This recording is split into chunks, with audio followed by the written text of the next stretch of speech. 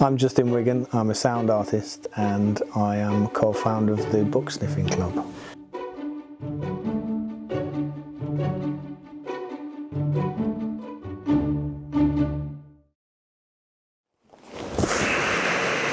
So this is a copy of Pratt's Mechanical Philosophy, Part 2.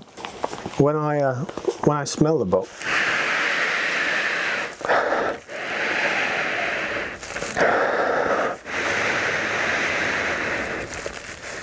there's a smell of sugar.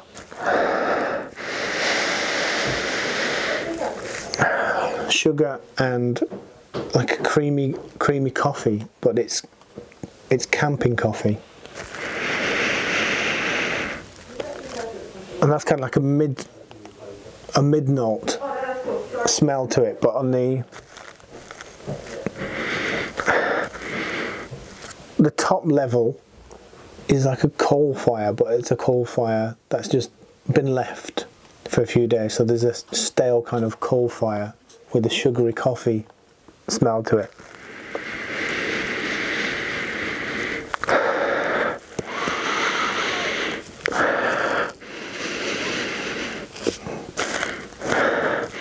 And there's also some kind of thick, fatty kind of afternote to it. But it's a very cosy smell. It's not something which is negative or makes me feel alienated. It makes me feel quite